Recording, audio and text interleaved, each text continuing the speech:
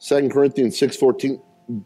Be ye not unequally yoked together with unbelievers. Don't be intimate with unbelievers. That's the context here. You hear what I'm saying? For what fellowship, and that word fellowship is koinonia, hath righteousness with unrighteousness? And what communion or relationship hath light with darkness?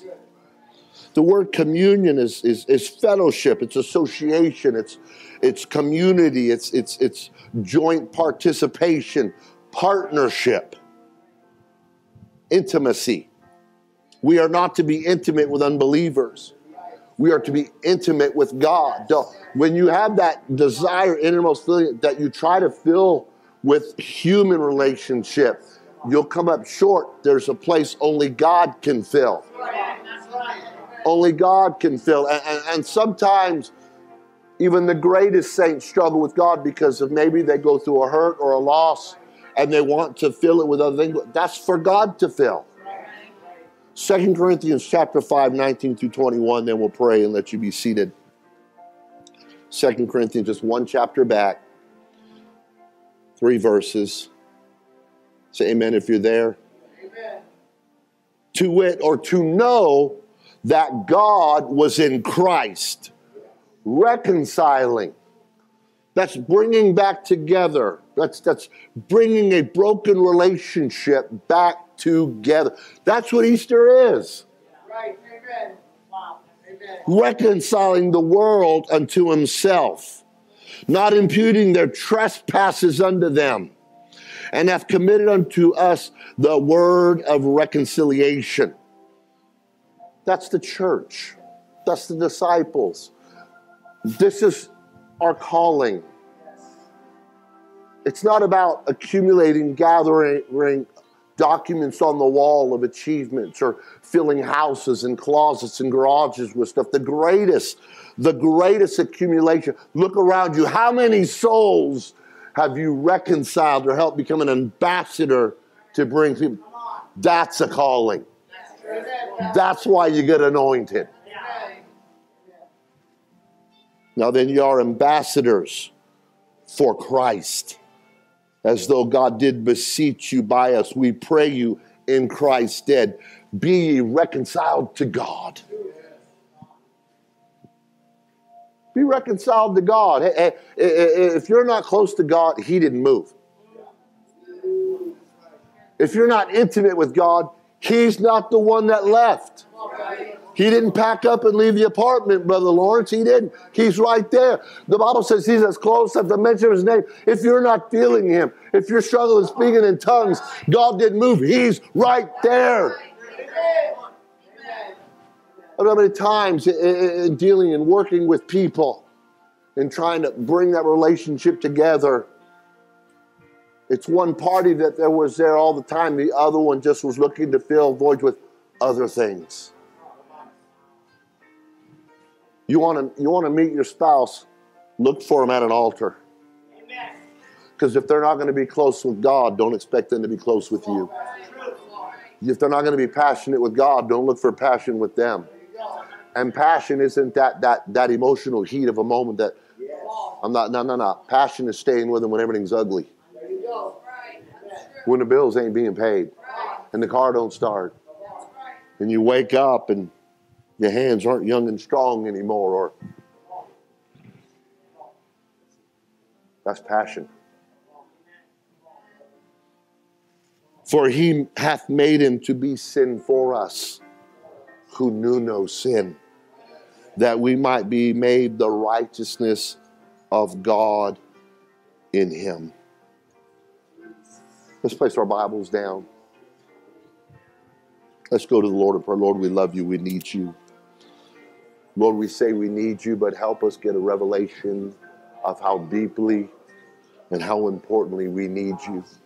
Anoint this place with your presence. Allow me to move in the unction of your Spirit, your Holy Ghost, Lord. And we walk and tread softly and gently, Lord, with your people, God, as I try to convey one of the most important things in our relationship with you, an intimate relationship, a close relationship with you.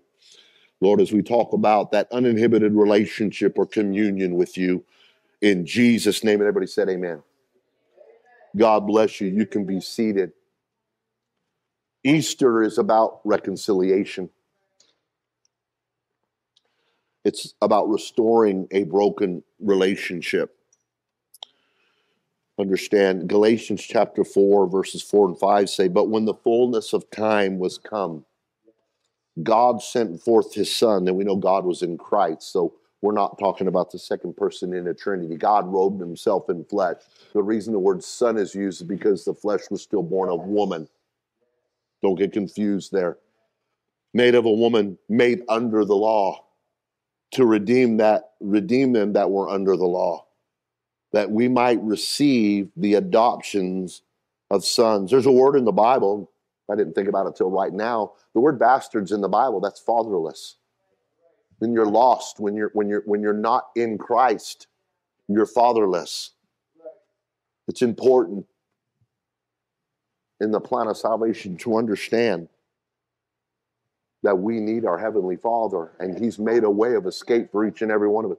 More important than anything you achieve, that you accomplish, accumulate, the most important thing you have is an uninhibited relationship pillar in your home, in your life. Of all the pillars that you could have, you've got to have an uninhibited relationship with Jesus. How many knows what it's like to walk into the presence of the Lord with blatant sin in your life? I don't want you to raise your hands. How many of us know what it's like?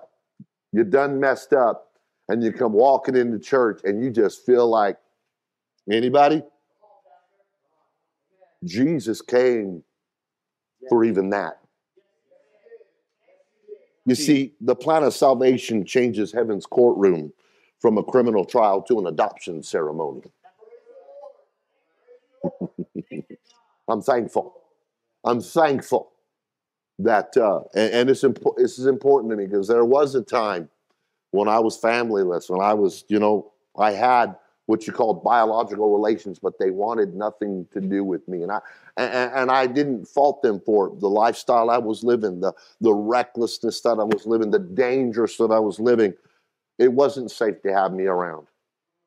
But my mother wasn't even home, and there was a drive-by done at her house because I was there.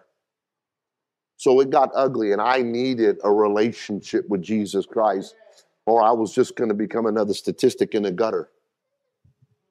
Psalms 24 and 1, it goes on to say this. Just, you can turn there or you can follow.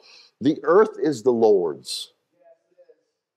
Listen as you accumulate things of the earth. You may put your name on it, but you ain't taking it with you. You can get accolades and slaps on the back and some kind of subculture relationship, But listen, the earth is the Lord's and the fullness thereof, the world and they that dwell therein. For he hath founded it upon the seas and established it upon the floods. Who shall ascend into the hill of the Lord, or who shall stand in his holy place? Who can stand in his holy place? Please think about that. He that hath clean hands and a pure heart, who hath not lifted up his soul unto vanity, nor sworn deceitfully. He shall receive the blessing from the Lord and righteousness from the God of his salvation. This is the generation of them that seek him, that seek thy face, O Jacob, Selah. It is the will of God that you have a personal connection and relationship, an ongoing relationship with the Lord, an intimate communion. And I know we use communion and we celebrate communion at watch night and other various times throughout the year. But that word communion literally means an understanding of the relationship, the cost. Young people, seek the right relationship. Because if you do it right, it costs. It's a good cost. Because when you love, it's not 50-50. 50-50 you'll be in my office or the courtroom. It's 100 and 100. It's literally purposely seeking to do what the other one is pleased by. And the married folks said, amen. Yes, it is. We can understand, and it's clearly seen in the book of Genesis, that the Lord had a creative order to protect that relationship that he desired. And when God formed man from the dust of the earth, he instituted a close communion or relationship with him from the very beginning. Genesis 3:8 says, and they heard the voice of the Lord God walking in the garden in the cool of the day.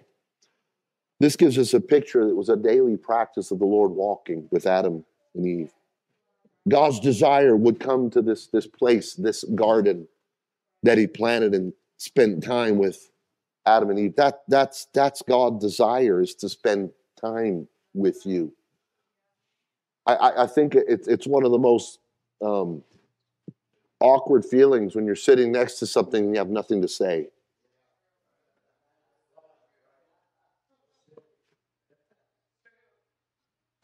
Anybody ever been on a date and you're like, oh, this ain't working?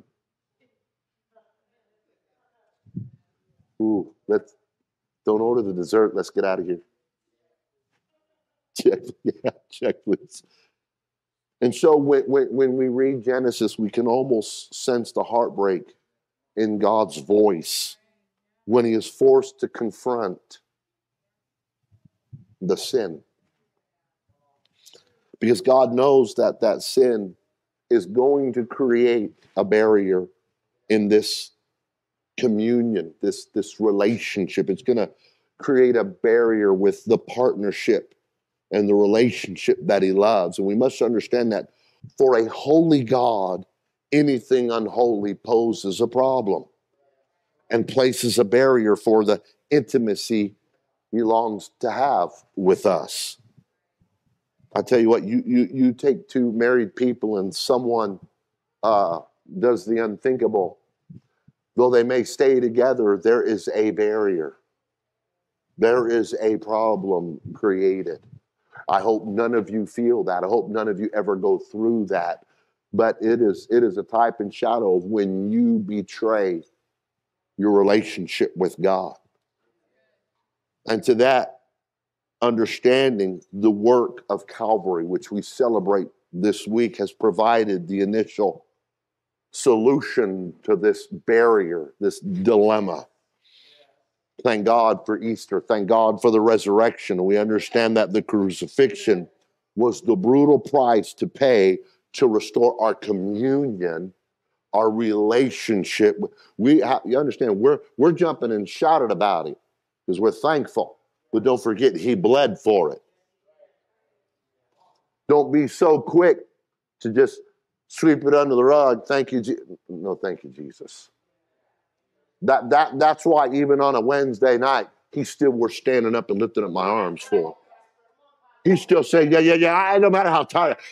I do all this stuff all week long. I play with my toys. I work with my job. I go here. I stay up late to do that. How dare, I'm not going to walk in here and I understand what this costs for me to have this today. I never want to take it for granted. You and I were separated from him. My sin and your sin, all sin, became an insurmountable obstacle for you and I to ever get close to God. Now, I know we're not called to judgment of each other, but we are to be quite judgmental in our attitude towards sin. Did you hear me? I didn't mix it. You understand what I'm saying there? God help us hate sin like he does. No. Not the sin you see in your brother, but the sin you see in yourself. And if you don't see sin, you're in trouble. Psalm 66:18, if I regard iniquity in my heart, the Lord will not hear me.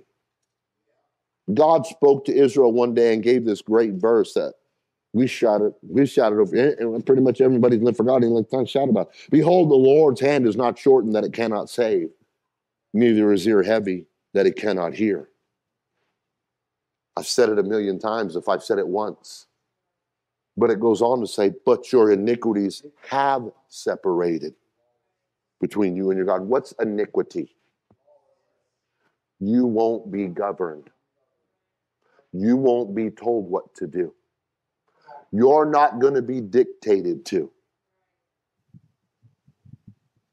Right? Come on, teenagers. Get them up. You're going to get them all mad at you, Matthew. Chill out. let pastor speak it. So the prophet makes it clear that our iniquities, our lawlessness, Now let me say this. Each and every one of us has separate things that God's dealt with us about. If Abraham never went up the mountain, he'd have been in disobedience. He'd have been full of iniquity, lawless. I don't know all the things. We understand the biblical things, but there are some, you didn't get here without personal. If I told Sister Crow I was going to do something, or she asked me to do something, I agreed, and I didn't do it, I'm straining the relationship. So you can't base what you're doing over just this. If you've ever been in a situation, how many's ever been, oh God, you get me out of this one? Well, you think God's dumb? He heard you. Wait a minute. You were laying in a hospital bed. You weren't going to come out and you said, God, you get me out of this, I'll serve you with all my heart when I leave. And then you get out, well, I'm going to give like I ain't never get. Well, hold on. I got a few things I'd like.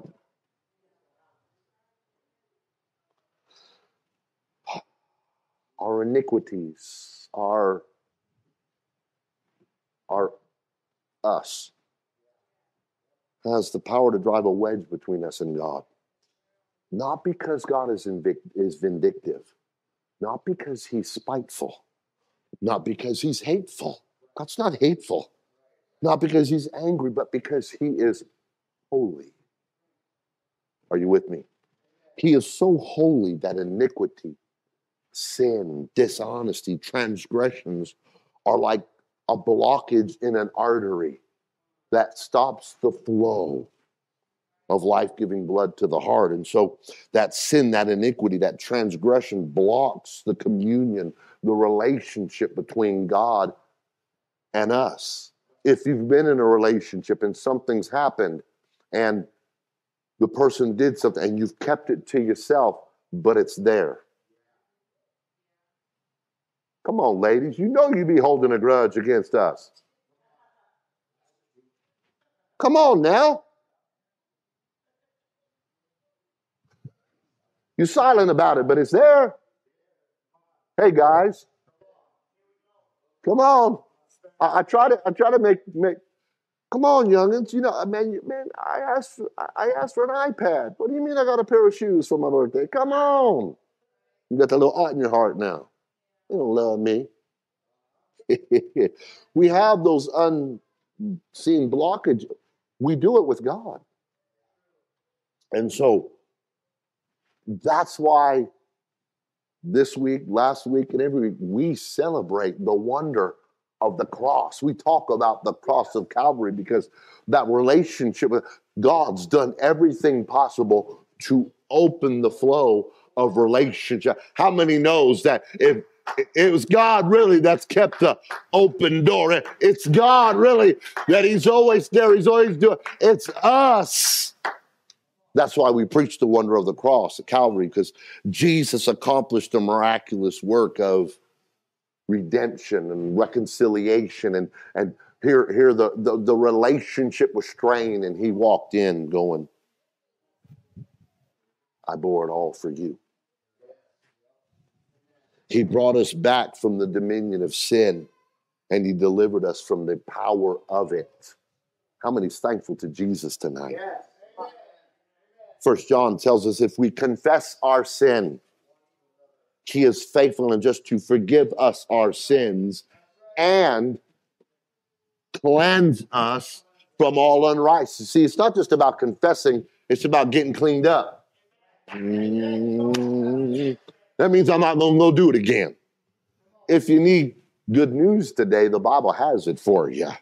Colossians tells us in chapter 2, verses 12 through 14, buried with him in baptism, wherein you also risen with him through the faith of the operation of God, who hath raised him from the dead, and you, being dead in your sins and the uncircumcision of your flesh, hath he quickened together with him, having forgiven you all trespasses, blotting out the handwriting of ordinances that was against us, which was contrary to us, and took it out of the way, nailing it to the cross. He removed the blockage. Anybody thankful for that you've got access to God today, even though you've done something that should deny you? Because of the atonement, the covering, which was found in his blood, every born again, Jesus name believer has been freed from the eternal consequences of sin. If that's old hat to you, maybe you haven't been honest with your walk with God, but I'm thankful today that I can go to a God that can redeem me and save me and forgive me and remove that blockage.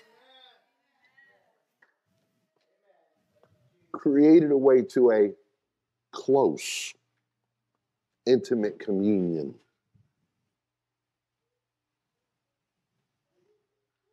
with him has been opened up to every one of us. You are as close to God as you want to be.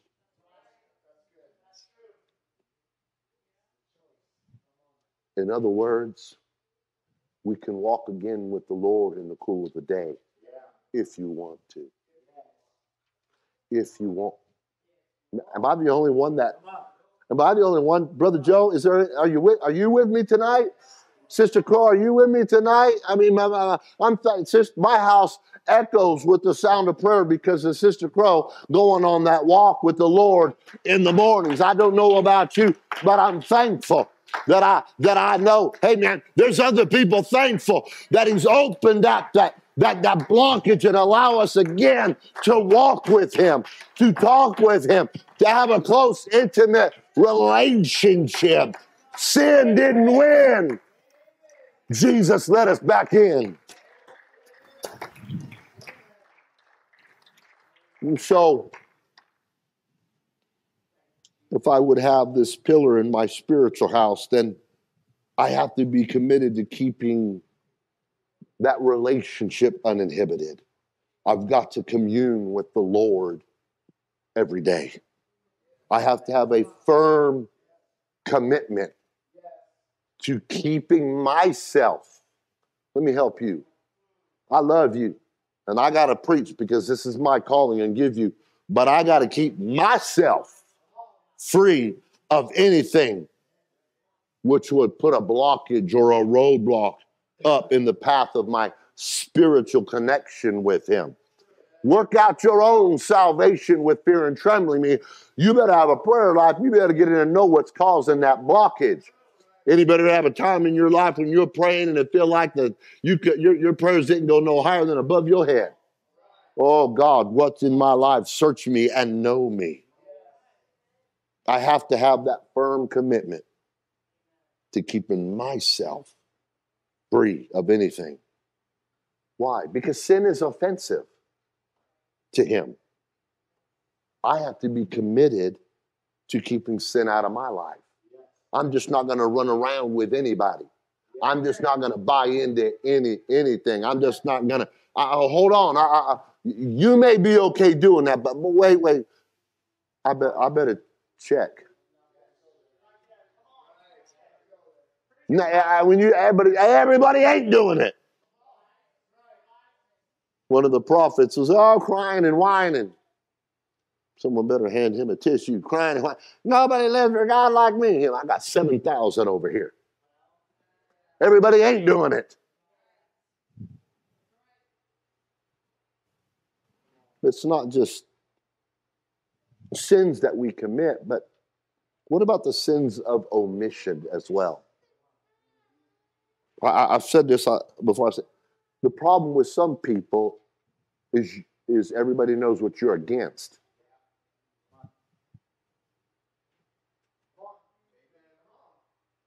But they don't know what you're for God because you're not doing anything for God. And showing up is still for you. You'll get that one tomorrow. One of the more troubling verses or scriptures that we're confronted with, James 4:17. Let me help you if you just think showing up and your holiness and your righteousness is enough. Therefore, him that knoweth to do good. Is there a word do in there? Did I add that? James 4:17. Is that a typo? So you got a lot of people sitting around. You don't do nothing wrong, but you're not doing anything right. You live for God so long that your dress code and your hair code and your shoe code and your those are all things that are you. But what are you doing for? Are you hearing what I'm saying? Therefore, to him that knoweth to do good and doeth not, to him it is sin. Wait, what? Sin of omission. Many Christians are loud about what they're against, but those same folks are pretty silent on what they're for.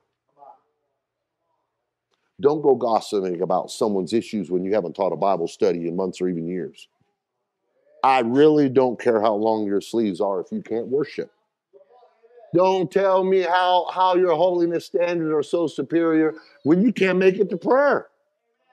Let's be honest. If you're for that, then be for it. I don't care how long you say you serve God if prayer time is no longer important to you. Listen, why am I saying that? Because I have to guard myself against the sins of my flesh, my mind. I have to guard myself against the sins of the spirit. When my spirit gets, anybody ever had a bad spirit beside me?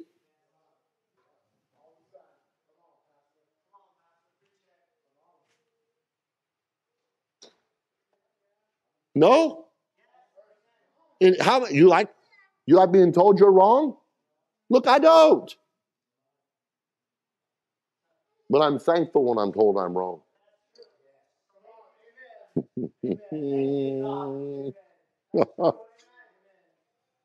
I have to guard myself against the sins of my mind.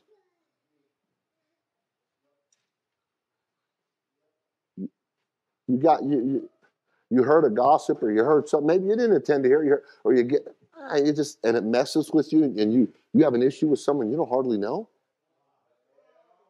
Oh God.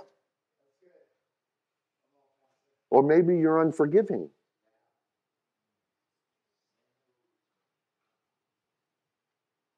And you think you're justified because it was severe. And what you've done hasn't been. I have to guard against sins of the tongue, my mouth. I have to guard against the sins of my attitude. Because we all love hearing this, right? I think I said again, it never works telling someone that needs to calm down that they need to calm down. Why? Because we have that nature in us. You know what? Let me tell you something. When you've been living for God as long as I have, the last thing I want is some whippersnapper saying you barely in the length of time come up and tell me I'm wrong. But that's my issue. Right? I mean, if I have a bad, and y'all know I get upset. Thank you for accepting me like that. Do I have to take you like that? Hello.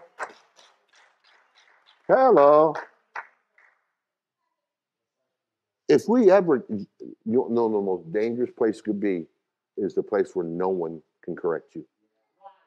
And you're in a really bad place if you don't have a pastor that can correct you. And if you know he's speaking to your heart over the pulpit because he doesn't want to go directly to you, then take it from the pulpit so that pretty soon there may be an altercation where I got to face you and your flesh and you don't make it. Work out your own salvation because, hey, my attitude, my spirit gets, I don't want anything to interfere with that communion with God, with that intimate relationship with Him. You have to understand all this stuff matters. Look, if I put you on a deserted island, you're going to live for God fine. The problem is we start putting people on that island. And you have to understand that's what God is talking about. You have to be able to work with one another because that's how God sees who you really are. So that's why if you only ever do anything with your family and your household, you're stunted in your growth. That's why we have the church. That's why we have the body of Christ. Iron sharp. Now you've got to improve.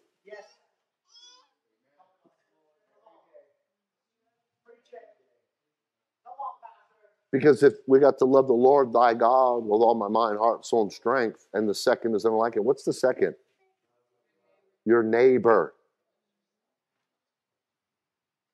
How can you be fine coming back and forth to church and never reaching out to your neighbor? Because the fact that Jesus said, I never knew you was because you put a blockage in the relationship. What did he tell Peter? Peter, lovest thou me?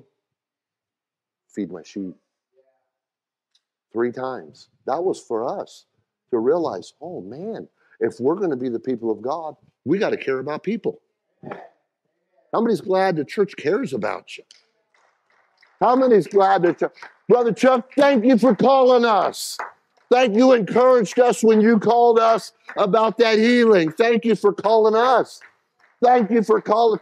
When you call and tell me your burdens, when you call and tell me what you're going through, I'm thankful because I care. I want to know. Brother Joe, yeah, you called us some crazy times, but thank you. Thank you. Sister Crystal texted, hey, I needed somebody's phone number today. Brother Christian, you must have had your phone. You drew it like a gun. Bam, he had it out there. I was like, okay. But I like that because we care. That's what the church is about. Listen, there's no big eyes and little U's. It's just a great body of Christ. If you get a little attitude that you didn't get accolades, man, there's something wrong with you. Get that out of the way and let the church grow and flow. What is that doing? That's carefully and righteously protecting the relationship that I have with Jesus. If I got a strain going with you, how can it be good with God? He said, wait a minute, before you come to me, leave your gift at the altar and go fix it. That's right. Some of us have got something to fix for many years. I must, and I will ensure that my spiritual house has an unmovable pillar of uninhibited community. Stop it, wait a minute. That's important to me. How is it that we've got great earthly houses and we have a missing pillar? I've got to be able to be in relation. Each and every spouses, we need to look at each other. We need, hey, how you doing with your relationship with God? Because coming back and forth to church year after year, and there's something wrong.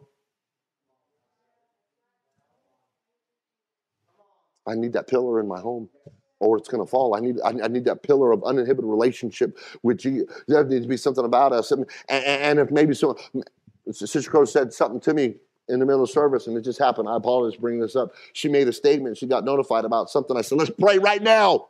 Let's pray right now in Jesus' name, because the stuff that's going on, it just was scary, crazy. And like, Jesus needs to intervene. What am I doing? There's an uninhibited relationship. God, I'm in a relationship. Someone over here needs you. When we take that mentality and we have that attitude that I'm going to have a relationship with God, not so I could be saved, but so I could be a free-flowing channel and a house that stays built and pointing to Jesus Christ. Psalms 24, it's an amazing psalm, and it displays the wonder and the majesty of God. And we're reminded just how great God is. And in the light of that, kind of how small we are. Look, Just to help you out, it's easy to look like something important here on this planet. They're celebrating people who don't even know what gender they are today. So be careful if you think you're a big shot today. Mm-hmm. The earth is the Lord's and the fullness thereof, the world and they that dwell therein. Everything he made is his, and it exists for his glory. From the towering superstitious mountains to the crashing waves of the ocean, to the drifting sand dunes of the desert and the towering redwoods of the forest. Every tree, every raindrop, every creature, every high hill, every lush valley exists to give him praise. Revelations 4:11 says, thou art worthy, O Lord, to receive glory and honor and power, for thou hast created all things, and for thy pleasure they are and were created. He made it all. It's all his. That's how great he is. That's how mighty he is. That's how powerful he is. That's how detailed he is. That's how meticulous he is. That's how holy he is. Listen to me. Who's the greatest around here? No, which one of you is the greatest in here? Who thinks they're the greatest in here? Raise your hand. I can tell you who. The Bible tells us who. He that is greatest among you shall be your servant. Oh God, let me get that uninhibited pillar of relationship. Oh, let me be hey, what are you doing around here? What you involved in around? Get that pillar built back in your life. Listen. Are you ready? We are never told to be great because he is. We are never told to be mighty because he is. Oh, hallelujah. But we are most certainly commanded to be. Are you hearing me? We are commanded to be.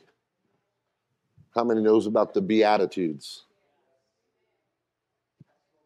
That's what you got to be. See, some of us are in that kindergarten relationship of doing what you need to be. It's what you are. I'm a servant. I have an uninhibited relationship with Jesus Christ. And there's nothing beneath me or beyond me to do. First Peter tells us, but as he which hath called you is holy. Listen. So be ye holy in all manner of conversation, because it is written, be ye holy, for I am holy. Note that our commandment toward a holy lifestyle is based on the understanding of who he is. So on the heels of the declaration that all the earth is the Lord's, we are asked an important question. Psalms 24:3, who shall ascend into the hill of the Lord? Or who shall stand in his holy place? Do I have any takers tonight? What a question. Can you grasp tonight the magnitude of what is being asked here? A human, a person with flaws, issues, problems, even being given the chance to ascend up into the hill of the Lord. You see, you have to understand and read this through the lens of a Jewish mind, that they remembered the day when God came down on the top of Mount Sinai. It was a glorious, amazing event. Trumpets sounded, the mountain trembled, smoke descended, thick darkness settled there, lightning flashed, the voice of God thundered. Moses got to see it. He could have the moment when he asked God to show him his glory. But the rest of Israel was told to stay back. Some elders came part the way up. Joshua went a little higher. But the millions down below were commanded to stay back and told that if they even touched the mountain, they would die. But here the psalmist is saying, who would like to come up into the hill of the Lord? Who would like to stand in the holy place? Israel couldn't imagine the holy place. I mean, the holy place? To walk into the tabernacle, to pass into that area where only the priests could go, to view the glory of God, to see the showbread, to smell the incense, to witness the glimmering light of the candlestick. What would possibly qualify a man to step into the glory of God?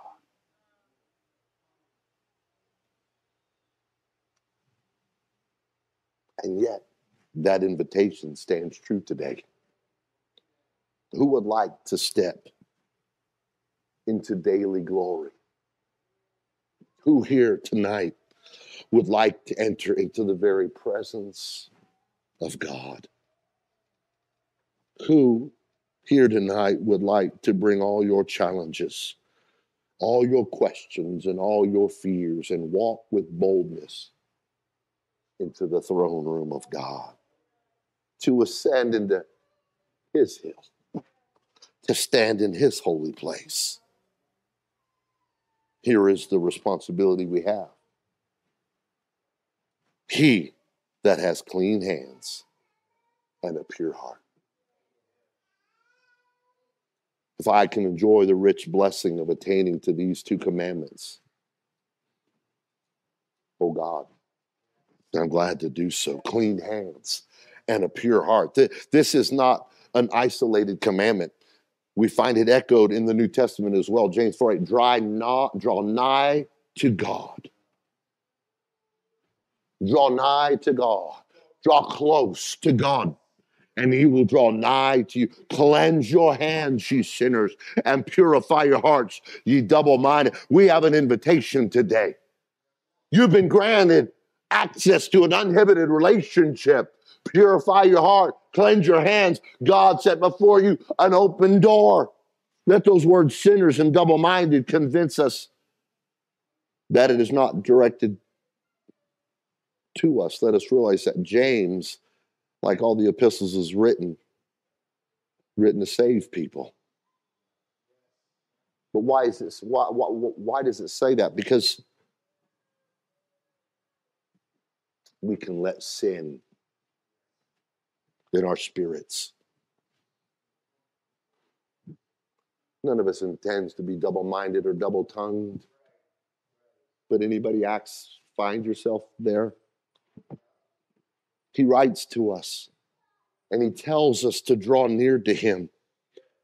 It requires clean hands and a pure heart. It's interesting to me that clean hands speaks of purity in the outward visible manners.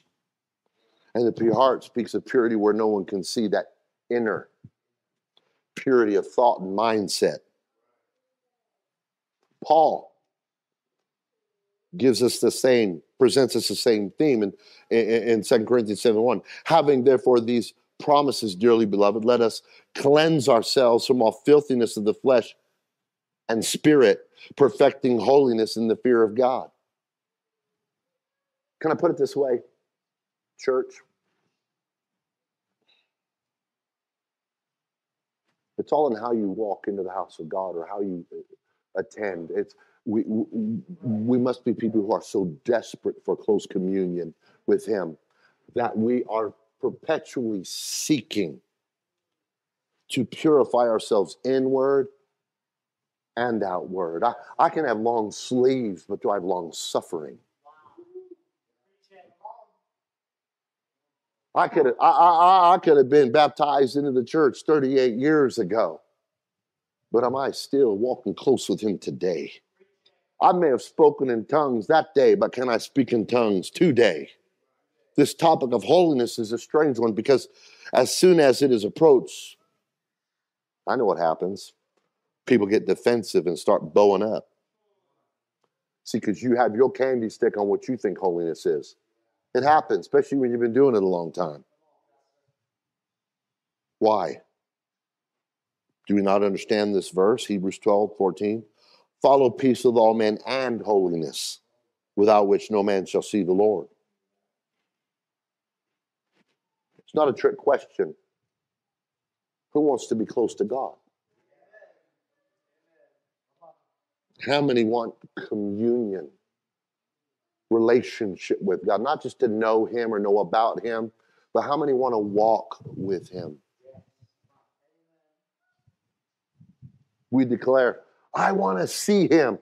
I want to hear Him. I want to know what He's doing. Right?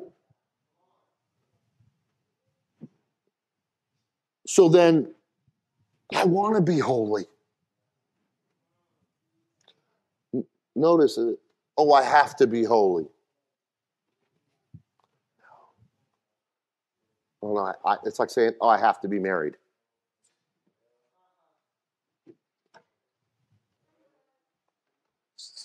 Let's be honest, some of us, it's subtle, but it's enough to bring a blockage in your relationship with God. You have a relationship, but do you have a close relationship? I want to be holy. I want to be holy in how I dress. I want to be holy in my appearance. I want to be holy in my speech. I want to be holy in my conduct. I want to be holy in my thoughts. I want to be holy in my intentions. I want to be holy in my spirit, in my attitude. Let me tell you something. I've been living for God for 38 years. I'm still working on a lot of these things. I still have to bring every thought into subjection. Everything in my life that you can see and everything in my life that only He can see. God, help me tonight to be holy, that I could build a pillar of a habitual relationship. Uninhibited. Well, we know that, and I talked about this the other night. We all know God told Samuel that man looks on the heart or the outward appearance, but God looks on the heart. It's absolutely true. That's why if we all dress up on the outside without true purity of God inwardly, we're called a Pharisee in the Bible. Oh, great, you got long sleeves, but you sit around critical? You're a Pharisee. I'm a Pharisee if I sit around. Listen, let me help you with something. I don't get up here wanting to preach all the problems. I believe in the tares and wheat. I got some people want me to rip some of you right on out. Oh, no. We're all at a different place. It cracks me up. I've been living for God a long time, but I understand being around the church a long time, getting those hang-ups.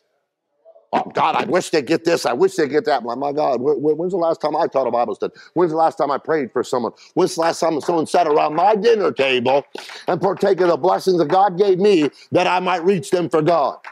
God give a rip about your long sleeves and your hair if you can't love someone enough to invite them into your home and love them despite what they look like. They're on the inside looking for God, and they're outside. They don't even understand yet. Yeah, some of us believe for God so long, we got the outside right, and our inside's all jacked up. What are you talking about? I'm talking about what I deal with. Some of you ain't brave enough to say that. Because the Lord compared that mentality to whited sepulchres, which is nice and white on the outside, but full of dead carcasses within. Or a cup that's been washed on the outside, but it's got something stuck from the last drink inside it. Now, in my opinion, there's nothing gets me more upset when I reach into the cupboard and pull out a dirty dish. I don't get that upset because I'm just not doing dishes around my house. But it's like, what? Anybody else? Can I tell you something? The reverse isn't good either. It can be clean on the inside, so the outside doesn't matter. Are you out of your mind? If that spaghetti noodle sticking around the outside lip of that thing, I still ain't using it. Are you hearing me? I pick out a plate and there's something stuck on the bottom. I'm still not putting something on. No one is going to tell me how to look. No one's going to tell me about my hair. It's my own. Are you hearing what I'm saying? We err just as badly if we think the reverse is true. It's inside or outside. Hey, we need to be progressing in God. No one's going to tell me this. No, fine.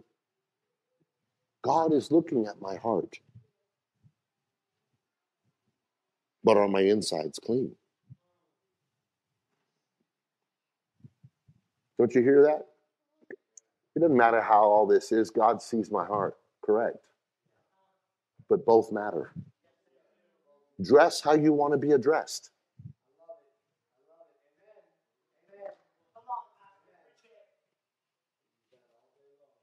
Because all of it speaks of the heart. Mm-hmm. And if you want to turn around, oh, God, it's funny those people that God care about, oh, God only sees my heart, but they don't want to be a part of a church. But yet he's coming for the church. Do you see the deception there? In order to maintain this intimate communion, this uninhibited relationship, we have to have clean hands and a clean heart, both. Sanctification is being set apart to God, and set apart from sin. Does that make sense? It's not either one without the other. If we attempt to be set apart from sin without being set apart to God, we are a Pharisee who has confused self-righteousness regulations with relationship. If your relationship is just in your uniform, it's easy to take the uniform off and walk away. People walk away all the time, but what's in the heart? Because that's what keeps a relationship together, right, married folks? Holiness is God's invitation to each and every one of us to be in communion with him.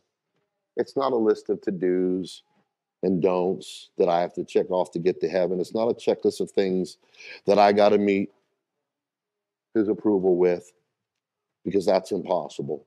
He's infinitely holy, and I could never measure up. Let me tell you something. If you think you measure up by your holiness standards, you're in trouble.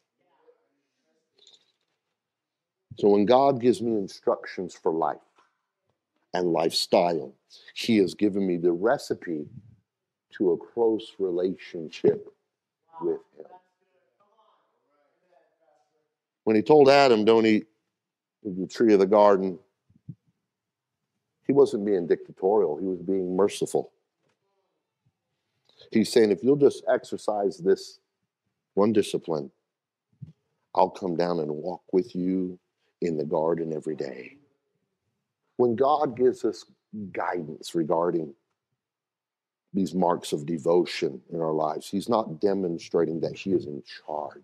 He's saying, if you will consecrate these certain areas to me, we will enjoy a close fellowship and communion together. Don't confuse this as too much or demanding. I'm going to be bringing this to a close. I know it's late. Who likes to eat out? We all do. I've been around here. Is asking for a clean plate at a restaurant too much? Is asking for a clean cup a bit judgmental of the restaurant? How about fresh food that won't make you sick or give you food poisoning? Should we just be happy we got something to eat?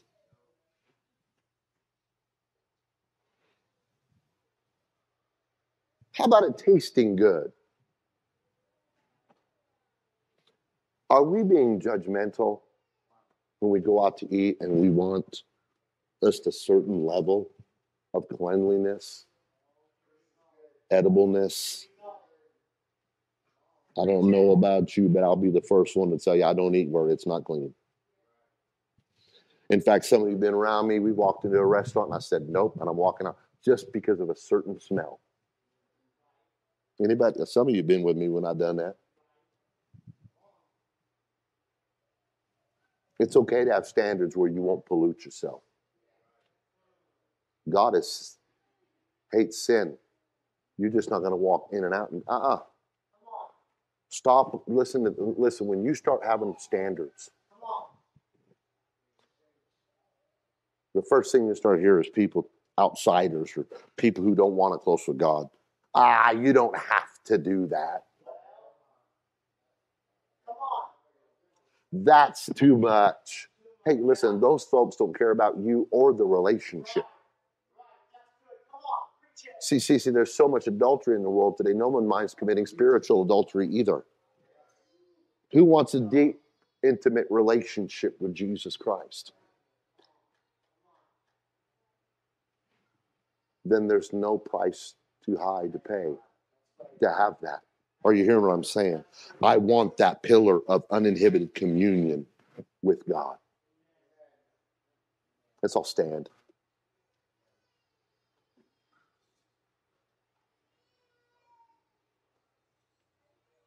If you will lay this over and apply this to your relationships with one another, you'll have a vibrant, passionate relationship full of forgiveness and fun. Are you hearing me? What does God want today? When David was seeking to get back, because David had lost out, but he was seeking it back to that place of fellowship with God, he made some observations I'm going to share with you real quick. How many know Psalms 51 is David's repentance? It's a wonderful, wonderful chapter to examine yourself with. Have mercy upon me, O God, according to thy loving kindness, according unto the multitude of thy tender mercies. Blot out my transgressions. Wash me thoroughly from my iniquity and cleanse me from my sin. For I acknowledge my transgressions. See, the Bible says, those people who say they have no sin or haven't sinned, the Bible talks about that. All have sinned and come short of the glory. There, in essence, there's not one person here that wouldn't do well to be the first one at this altar tonight. For those that want an uninhibited relationship, especially if you haven't had one in a long time, well, I encourage you, be first. If you were broke tonight and I had $1 million check and I said the first one here, if you were broke tonight, I say, probably do good to be first. Why does that make sense to some of you, but this don't? I'll tell you why. The world's had a bigger effect on you than wanting a relationship with God.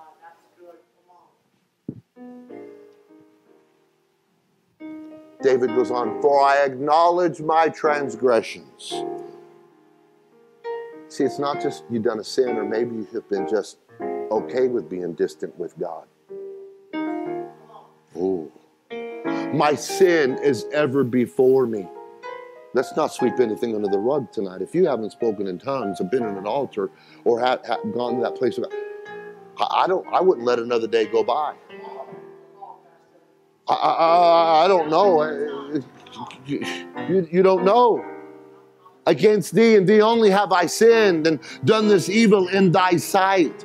Thou that mightest be justified when thou speakest and be clear when thou judgest. Verse 16, for thou desirest not sacrifice, else would I give it. Thou delightest not in burnt offering. You see, you'll never produce a list of good deeds long enough to earn unending fellowship with a holy God. But he did say this, behold, thou desirest truth in the inward parts. Oh God. Let God be true and I'm a liar. I need you. And in the hidden part, thou shalt make me to know wisdom. To those who are listening, every head bowed and eyes closed. To those listening right now, to those honest right now, to those wanting that uninhibited relationship with God, right, there is a call to holiness of spirit and flesh. Not just outward, but inward. So if my spiritual house tonight is going to stand, I must build into it a pillar of uninterrupted communion between God and me.